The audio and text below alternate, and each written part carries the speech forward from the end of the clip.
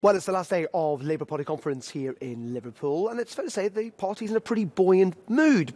Maybe unsurprisingly, given the fact that the Keir Starmer speech seemed to have gone down pretty well, even with his critics focused on ambition, on house building, on sorting out the energy crisis.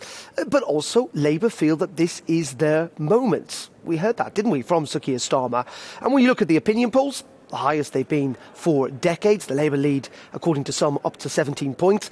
And the very fact that the parties remained almost entirely united during this conference, in contrast to last year, there is a sense that Keir Starmer has not just taken Labour quite a long way from that 2019 defeat, but that voters out there are starting to listen to the party. Now, there are still big questions, of course, for Labour, not least of all, can they climb that mountain electorally? They had the worst result they'd seen since the 1930s back in 2019. It is a long way to go.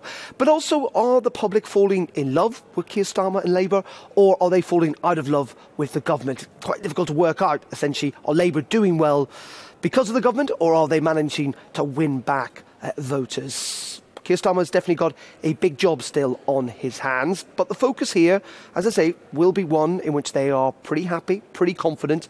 They do actually think they've got a good shot at the next general election. What's going to happen next is we're going to have some final speeches today from Angela Rayner, Labour's deputy leader, also from Wes Streeting, who will take to the stage later on this morning. And then we get a chance to actually interview Sir Keir Starmer. I'll be talking to him at around lunchtime today. You'll be able to watch that this afternoon on GB News.